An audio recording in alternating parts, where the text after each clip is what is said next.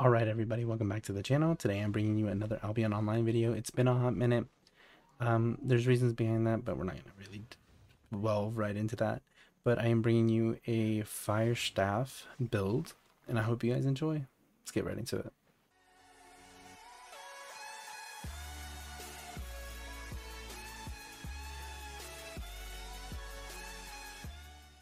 Alright, so here's the build. We are going to be running the cleric cowl, cleric robe, hunter shoes, martlock cape, tome of spells, and of course the fire staff. So I probably went through that really fast, but if you didn't see, third ability first passive, third ability first passive, second ability second passive. And with the fire staff, you're going to run first ability first slot, second ability second slot, and then first passive. This is going to change, and it's going to be varied through fight to fight. So you do have to inspect your opponent. Firewall is going to be for your close ranged engagements, so swords and daggers. And then you're going to want to optional, but I always do it, is swap it out for the fourth ability, which is the fireball, so that way you can do damage at distance. It really throws off any bow users and really starts making them freak out and stuff, and allows you to get closer and do the damage necessary. Fortunately, these 13 meters, 11 meters, so you really don't have to get too close, but this allows you to throw off the entire balance of the fight and get them a little disheveled. Also, you're going to want to run poison potions. You can also swap these out for resistance potions if you're having issues with staying alive. I know most builds can do extreme damage, and if you don't have high spec, this build really does not perform very well.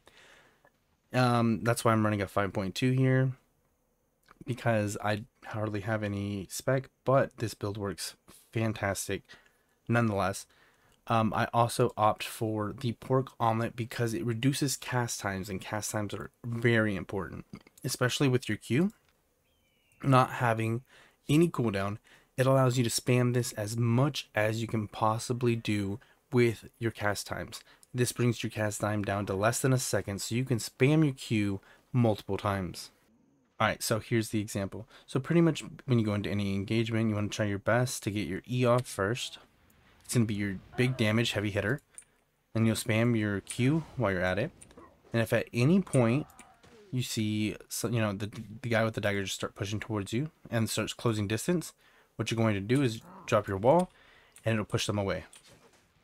And pretty much you'll just spam Qs until your E comes back up, and then you'll hit them with your E repeatedly. And if at any point you're taking excessive damage, you do hit your R. And I would say you get about 75% of your health, hit your R, which is a shield. It'll mitigate damage for about 3 seconds. And at any point you start taking severe damage, like your health starts going down and you're waiting on cooldowns or something like that, you hit D, you ice block, you wait for your cooldowns, you continue. So pretty much at any point, you get like 50, 25% health, you're about to win the fight, your cooldowns are down, you ice block, and like right when your cooldowns come up, instantly firewall, so he can't get close to you, E, Q, finish the fight. And like I said, swap this out with the fireball. It'll allow you to shoot long range, so you can take out opponents such as bows and what is that one bow thing, the double bolt casters, yeah, it helps you take out bolt casters. So you just do that. Disheveled, they completely lose it because they're taking damage from a distance when they thought that they could easily take you out.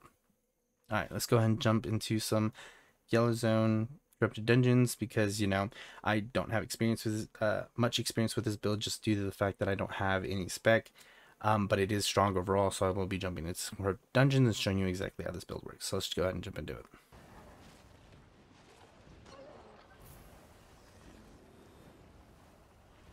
Okay, and there he is. He's coming right to me. I just realized he's axe, so we're just gonna switch abilities.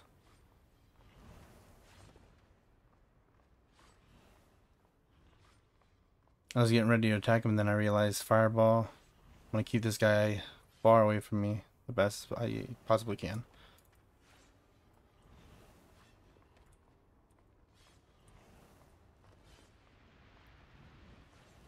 He really doesn't seem like he wants to fight.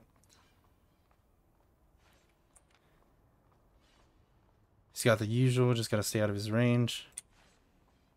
Come on, mate. What you doing? You don't want to fight?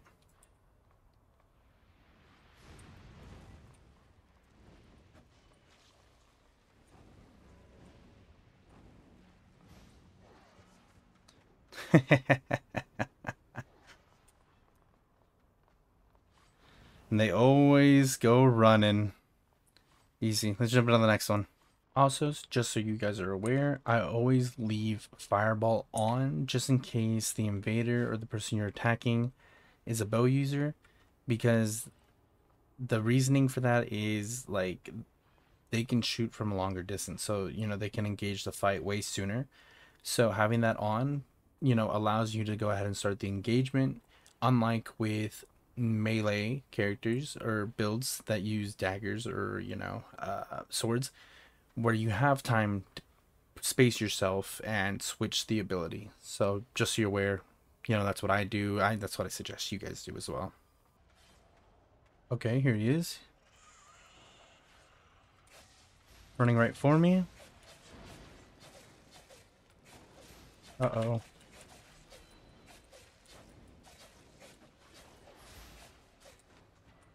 So since he full-blown rushed me, I didn't have time to fucking change my abilities, which is alright. We're just gonna space ourselves here, get some distance.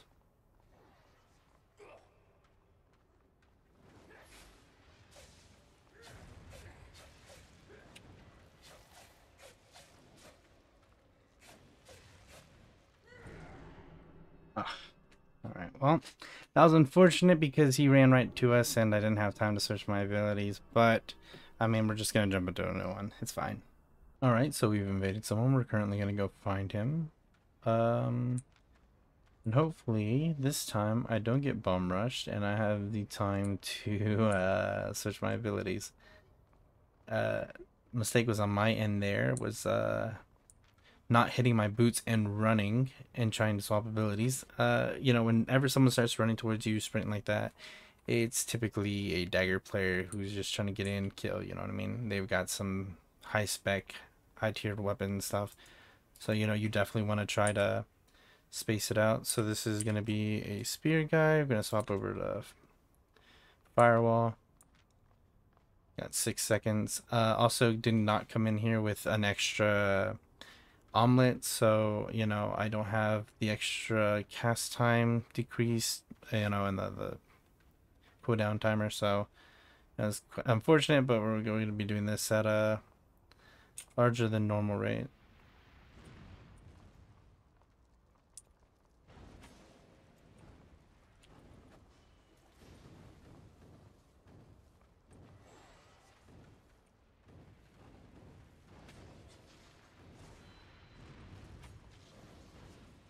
Where are you going, bucko?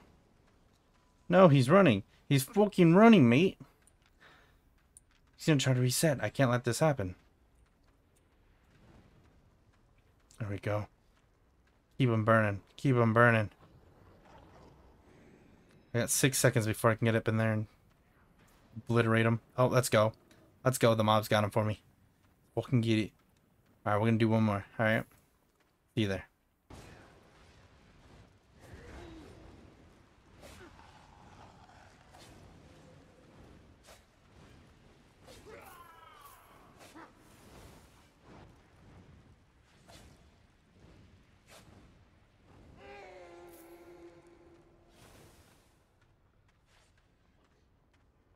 See what he's got. Cursed staff. Okay, so we got ranged. Oh boy, this is gonna be a difficult one. I have no poisons. I have no fucking food. I'm at a huge disadvantage here, but I mean we're gonna fucking go for it. Oof. Okay.